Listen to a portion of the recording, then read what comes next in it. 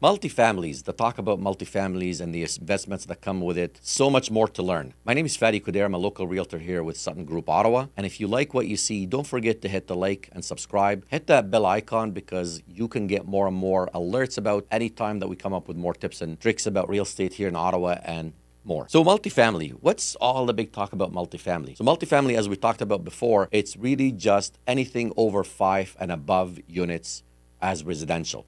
So essentially what these are, it's residential units that are set up in the same sort of unit, same sort of piece of land that are 5 doors and up. So this could be, sometimes a low rise. Sometimes it might just be the way it's designed. It might be like 6 or 7 units.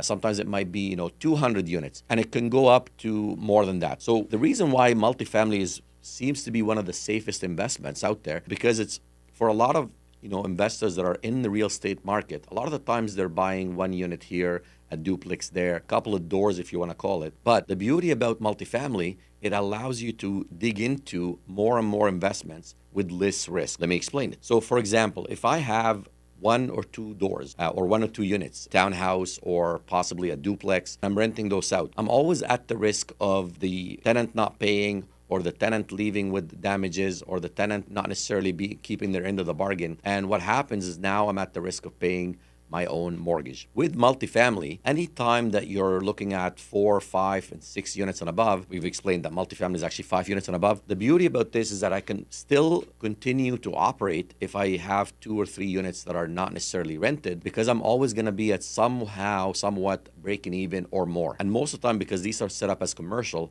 the bank will not actually allow you to go in and start working with these unless you're putting a nice hefty down payment, mostly in the upwards of 20 to 25%, sometimes even 35%. So what that means is that because of that hefty down payment that I'm putting in, I am always going to be at a cash flow positive. Cash flow positive means, that's another story for another day, but we'll explain it at some point. So that's one of the reasons why multifamily seems to be one of the best, safest investments.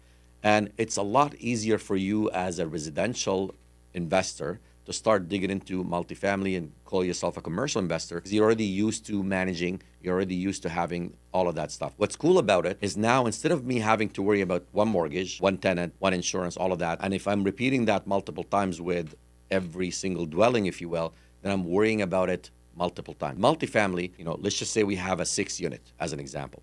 I only have to have one insurance. I only have to have one mortgage. I only have to have one snow removal company.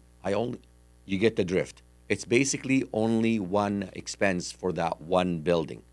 And everything else now is a cash flow, and I can manage my cash flow that way. Sometimes some folks might hire a property manager to manage it for them, and sometimes you might be okay managing it yourself. To learn more about this, stay tuned and hit the like and subscribe so you can get more and more episodes about this, and you can learn more about real estate here in Ottawa. My name is Fadi Kuder. I'm a local realtor here with Sutton Group Ottawa, and always stay tuned.